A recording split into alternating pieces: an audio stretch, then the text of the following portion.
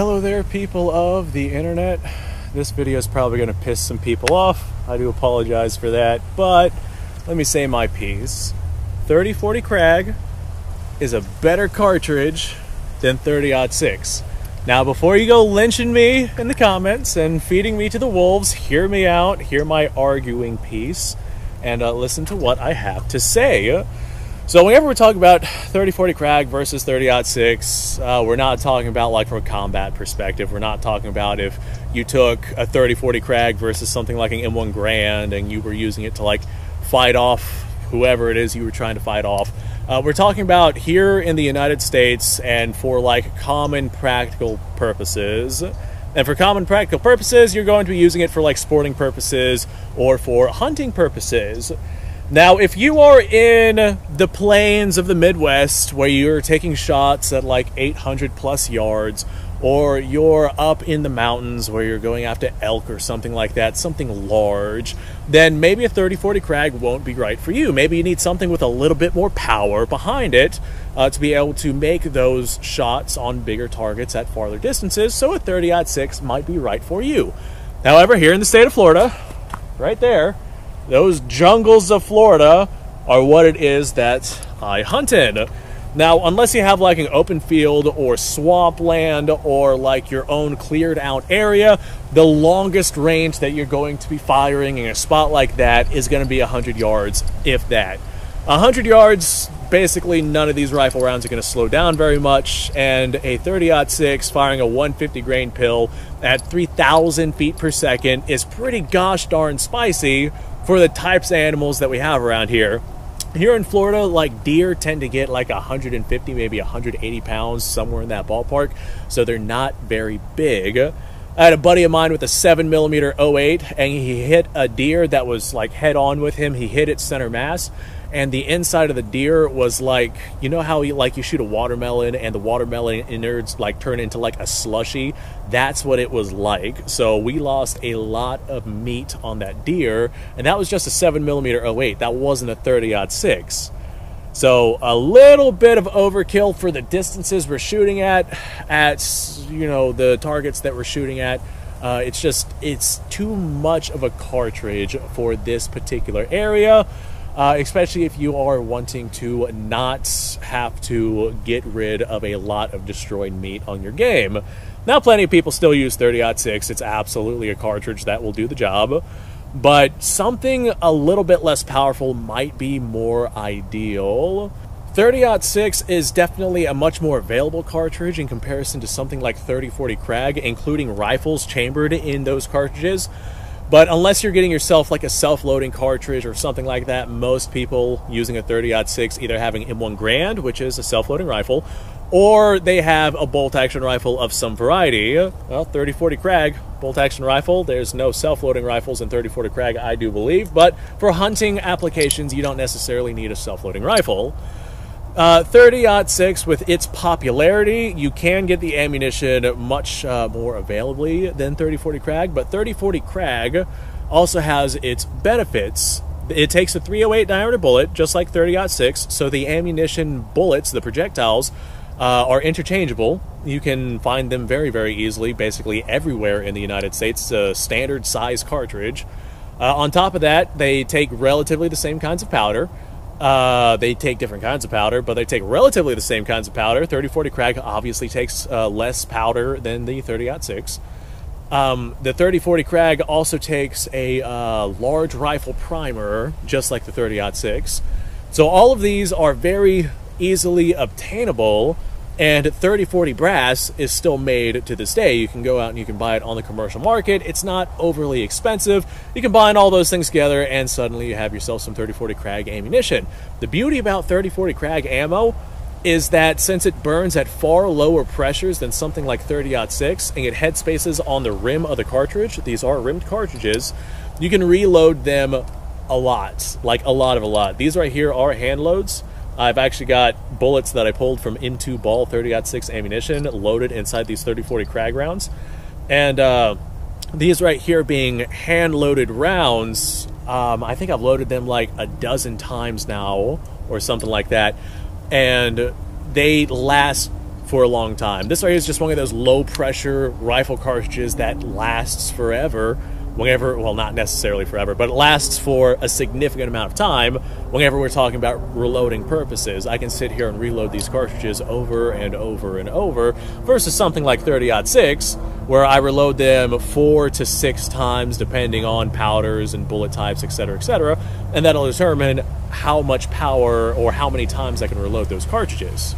So the same arguments for the 30-40 Krag can also be had for the 30-30. I think that the 30-30, for the environments that we are in here in Florida, along with the types of game that we're going after, the 30-30 is probably a more ideal cartridge than something like 30-06, just because you're not going to completely decimate the game animal that you're shooting at. I mean, short of like going for headshots to try and preserve as much meat as you possibly can, 30-06 is just a lot of power inside of a cartridge, and it's not necessarily what you want when you're going after a 150-pound deer. That you don't want enough power to blow the deer in half, and you don't want to damage a bunch of the meat. 30-40 Krag is just such a good round. I've used this particular rifle for hunting many times, and it has served me very, very well.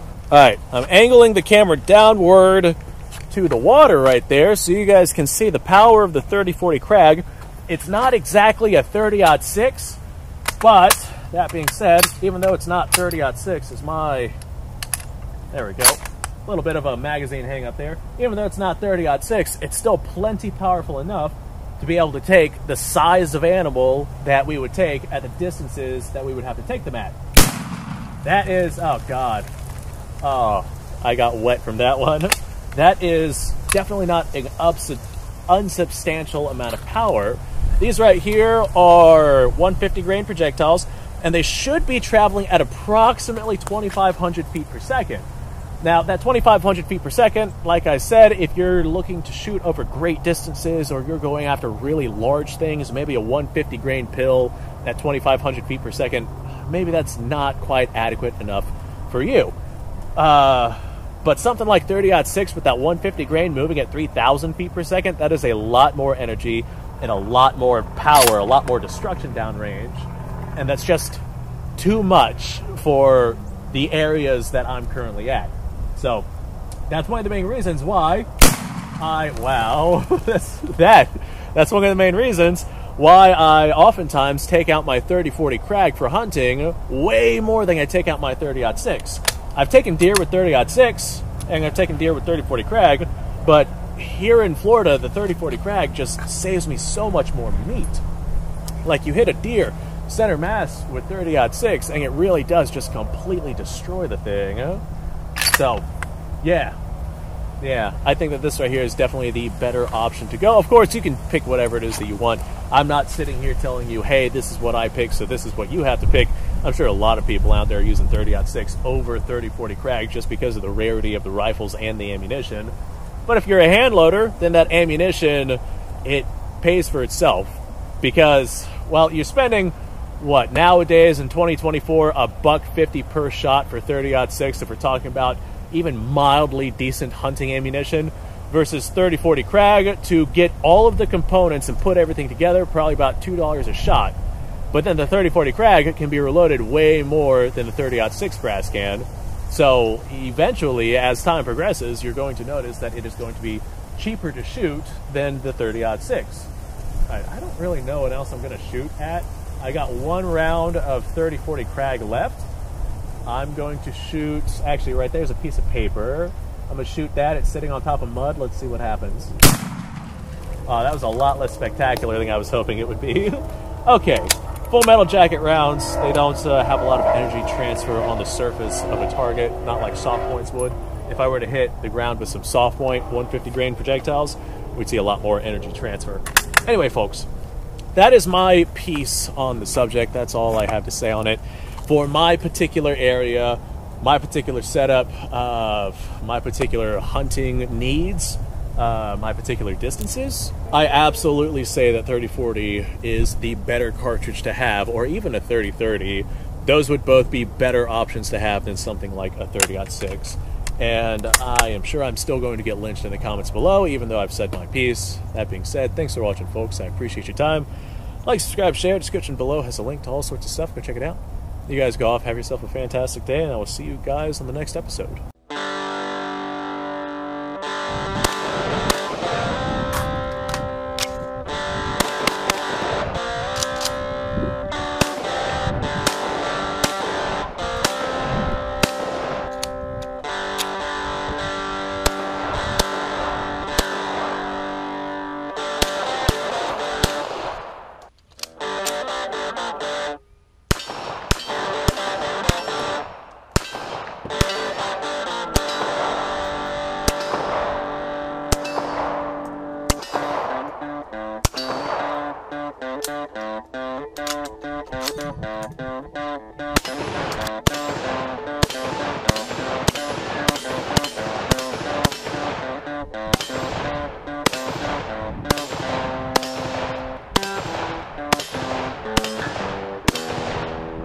Been a little while since I've done this.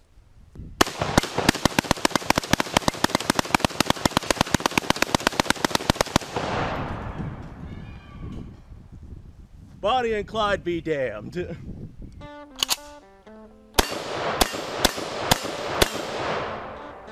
Poor man's Garen.